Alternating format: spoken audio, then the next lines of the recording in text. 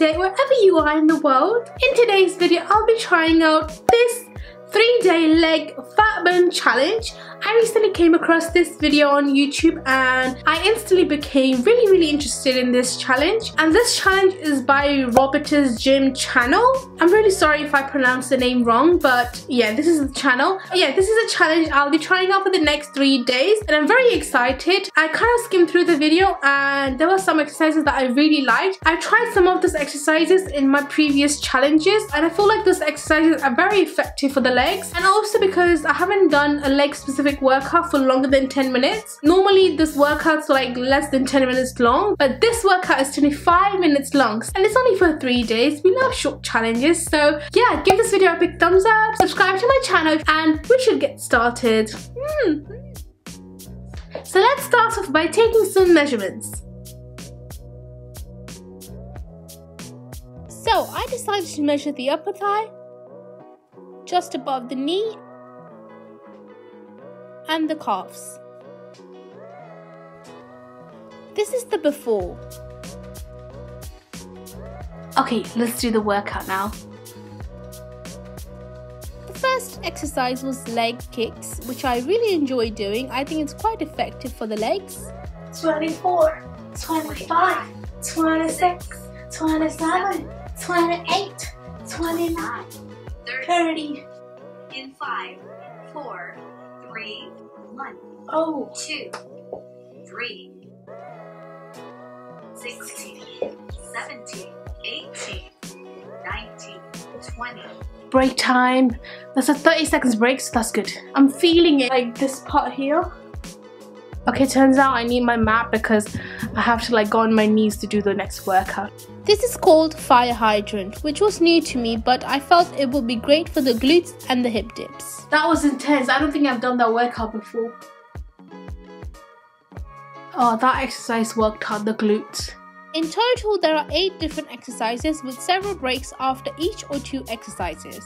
The exercises repeat after 12.5 minutes, so essentially you're doing 2 sets of each workout, which I think is great because normally I would do a 7 to 10 minute workout challenge for 7 days, but with this workout I'm doing a 6 days of workout in 3 days. I don't like jumping jacks. I'm almost 15 minutes into the workout and I'm getting really tired now. It's getting to me now. Kind of intense now.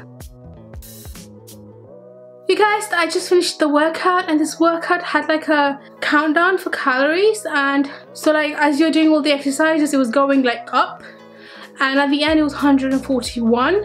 When you finish the workout you burn 141 calories, but obviously that would kind of vary with each person that does the workout because you know we all have different body types, we all burn calories at different levels, so I'm guessing I probably burnt around 100 calories, which is okay, not bad, and I'm tired now. It felt really good. The workout kind of repeated all the exercises after like halfway through. I'm done for day 1 and we shall do this again tomorrow.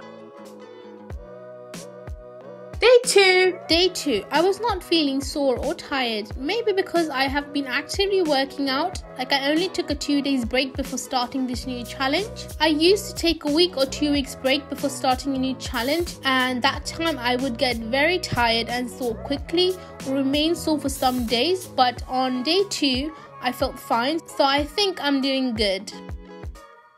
I get very tired doing thigh lifts, but it's one of those workouts that actually burns. Oh, my legs. 25-minute workouts are long. Like halfway through I'm just like, oh, can it just end now? We're almost done there. With this workout I kept wondering why I wasn't feeling a burn. Then I watched the video carefully to realize that I am supposed to move my legs all the way down like so, where the thighs are actually moving for it to be effective. The amount of times I get these workouts wrong. I'm sweating, you guys, but we're done with today's workout. We got 1 more day left. Yes. And then it's time for some results. It's final day today. Last day of this challenge. It was already day 3 and I was excited to wrap this up. 23, 24. The joy of being on the last day of a challenge is something else, you guys.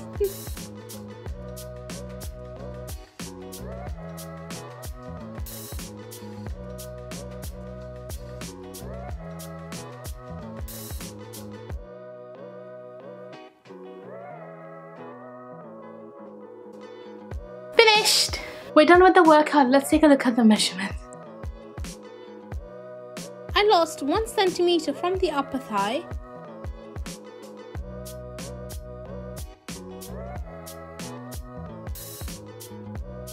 0.4 centimeters from above the knee,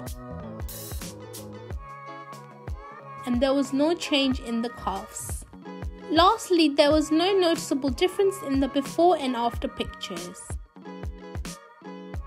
So this challenge is done, and these results were quite unexpected, but we have to remember that results vary from person to person. We might see some changes in some areas and we might not in other areas. For example, there was a slight change in my thighs, but there was no change in my calves, and that may be because I work out my thighs a lot more. So those muscles in the thigh area are more active and they're doing the work, whereas my calves, I don't work out my calves as much. So maybe that area needs a little push in order for it to start doing the work. But anyways, I'm still happy with whatever the results were. That is all for this video. I hope you guys enjoyed this quick challenge. Give this video a big thumbs up, subscribe, and I'll see you guys next time. Bye!